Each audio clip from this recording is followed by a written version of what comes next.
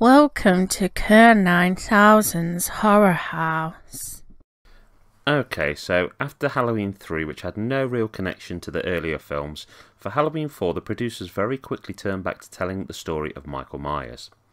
Jamie Lee Curtis was unwilling to return to the role of Laurie Strode, so this meant that her character was killed off. This is where I have to say something which might prove a little bit unpopular. I really did not give a monkey that Jamie Lee Curtis didn't return. I know this might annoy some people, but as far as I'm concerned, Strode is not the main nemesis for Michael. I see Dr. Loomis as the main force which stands against Myers. As long as we have the excellent Donald Pleasence in a Halloween film, then I'm a very happy fellow. In fact, despite loving Halloween 3 to pieces, I still wish that somehow there could be just a little bit of Loomis in that one. To me, he's very much the Van Helsing of the series, an expert in the war against evil and a main foil for our villain. I guess before I go into what Halloween 4 is, I should have a quick shout out about what it could have become. I have heard rumours that if the whole anthology film idea of each Halloween being about something different had worked, that this film would have been a ghost-related movie. Finding evidence for this seems to be hard though. What it is easier to find evidence for, though, is that at one point when Carpenter was more connected to the film, they wanted to bring Myers back as a spirit. The idea was that Haddonfield, the film series setting, has decided to ban Halloween and not allow cinemas to show horror films or kids to trick-or-treat, and that somehow this, if it happened, would bring Michael back as a spirit, that he'd be reborn in a pumpkin field as some kind of vengeance ghost. On the one hand, this sounds a little bit silly, and also a little bit close to Nightmare on Elm Street, but then I guess it's no sillier than a guy who can be killed again and again to somehow seem to come back and have only been in a coma or knocked out. Okay, so let's leave behind what could have been and instead focus on the film we got. So we'll start at the start with the most basic questions. What has Michael been doing since the second one? Well, he has been sat in a comatose state for 10 years since the explosion at Haddonfield Memorial Hospital. So not very much at all, to be fair. It is while Michael is being transferred to Smith's Grove Sanatorium by ambulance that he wakes up after hearing that Laurie Strode, who died in a car accident, has a daughter. So I guess lesson learned right here. If you're ever around a comatose killer, just keep your mouth shut, just in case anything you say could wake them up and start the whole thing again. Okay, if you want to watch the film without having it spoiled, I recommend you walk away now, as although I'm not going to give away every beat of the film, I will spoil the ending as well. I can't talk about the movie's place in canon without doing this.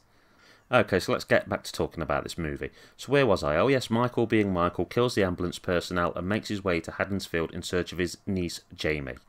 Dr. Samuel Loomis basically gives chase and it's pretty much business as usual for the pair. Michael killing and Loomis telling people that Michael is evil while trying to track him down so that he can stop him. All in all, as far as I am concerned, it's more of the same as far as the franchise goes. It takes on board the first two Halloween films while ignoring the third, with this once again being the story of Michael.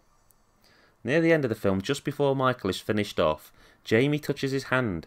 Then when things have apparently gone back to normal after the events, her stepmom goes upstairs to run her a bath. At this point though, Jamie attacks old Mummy Dearest.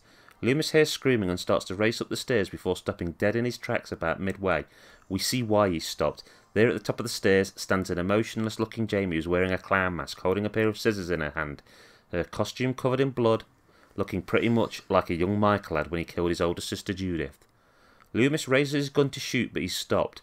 The film ends with Loomis sinking to the floor, sobbing, leading us to believe that for one reason or another, be it something in her blood, the trauma she'd suffered, or some kind of curse passing from her uncle when they touched, that this has led to Jamie becoming the franchise's new killer.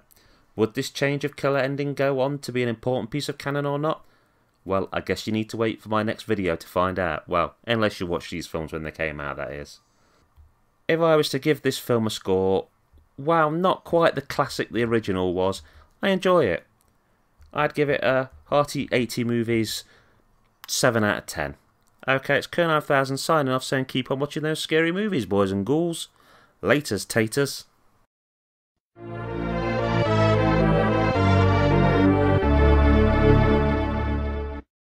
Hi, it's Kerr 9000. Thank you for checking out my video and for making it to the end. If you'd like to subscribe, then there'll be a little thing for you to click on right near the end. And you'll also see a link to one of my videos and one of my playlists. I make reviews of horror films, both modern and retro video game reviews, science fiction film reviews, and all kinds of other stuff. I even show off some of my collection. You can also find me on the Retro Gamer unofficial forum, which is a great place for retro gaming chat, and it keeps on growing every day. It's well worth checking out. Once again, thank you very much, and have a great rest of your day. Take care. Bye.